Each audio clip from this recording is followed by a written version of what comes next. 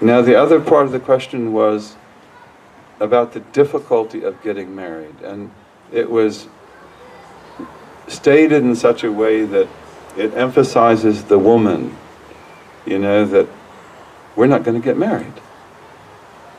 And I mean, I know so many sisters.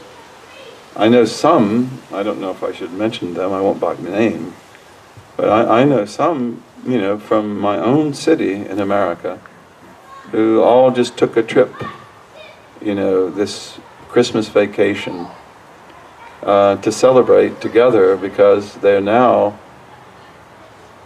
past their 40s, never been married, and in some cases probably no hope of getting married. So they said, well, let's just love each other and we'll go have a good time and we can joke and we can enjoy the place they went to.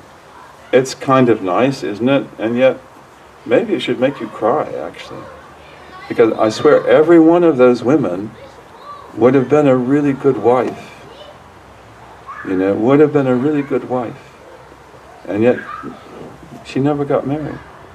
So that's really hard, isn't it? But then also, those of you who were in the suhbah that we had yesterday with Dr. Muna Al-Hassan, she said something really beautiful because she talked about that also we do put too much emphasis on marriage because we have a culture in which it's like that's everything, getting married and having children. And sometimes women don't get married. Who was the husband of the Virgin Mary? Who is the greatest of all women who ever were. And she was never married. And she didn't complain either. And she was complete in that life. And also you look at Asiya here in Egypt, who was one of the most beautiful, wonderful women. Perhaps she was from Luxor. That would be my guess, because roughly speaking, Ramses or his son or his grandson of Luxor, those were the pharaohs of Moses.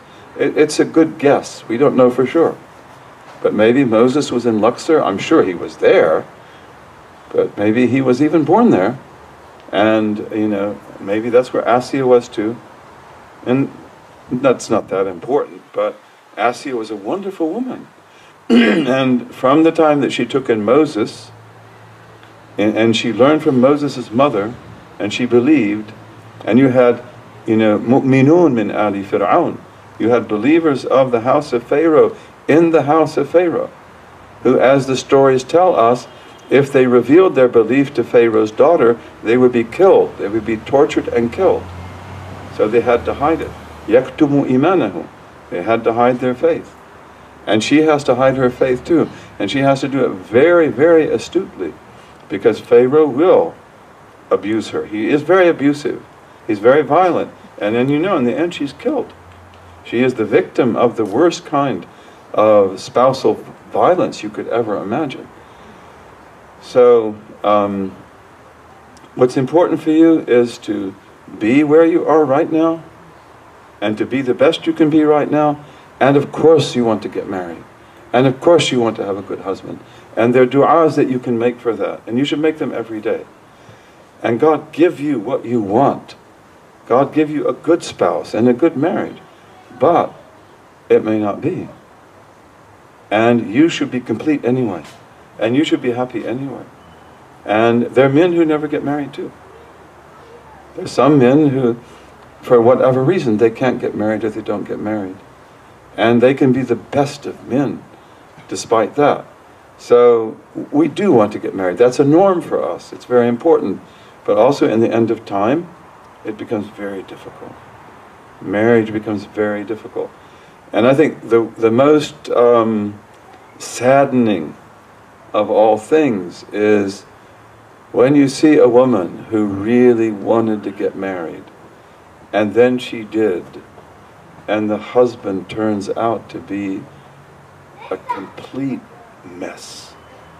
And now she is in greater pain than she was by herself.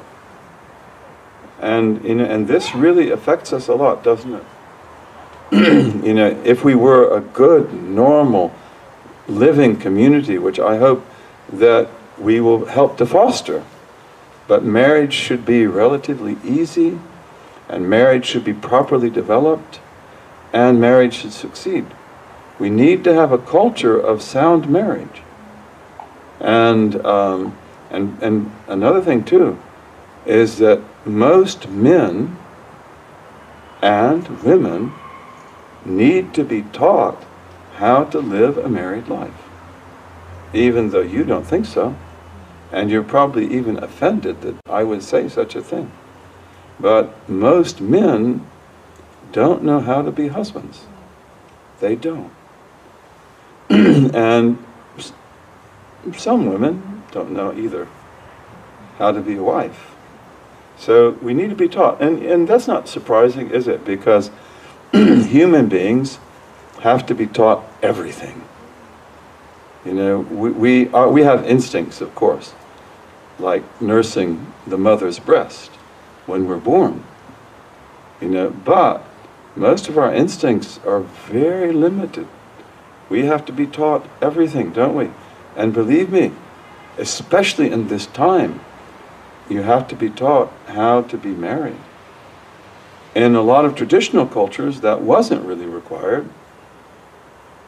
And we still have some cultures like that in the Muslim world, where the family is so vibrant and so big, extended families, but good ones, that you know how to be married because you grew up with your mother and father and your uncles and your aunts, and they had good marriages. Of course, in many Muslim countries, that's not the case. They have bad marriages, but there are some countries, you know, where marriage can be usually, let's not say usually, but often, very, very good, because they know from childhood how to live with a wife, or the wife knows how to live with a husband. They don't have to be taught much, but we do. We do. And a lot of us are not very socially intelligent, right? The president of my country is a social idiot, right? No social intelligence. A narcissist. All he cares about is himself, nothing else. Doesn't care about the United States. You know, he doesn't care about the world, no. He would take everything from him for himself he can get, and he cares about nothing else.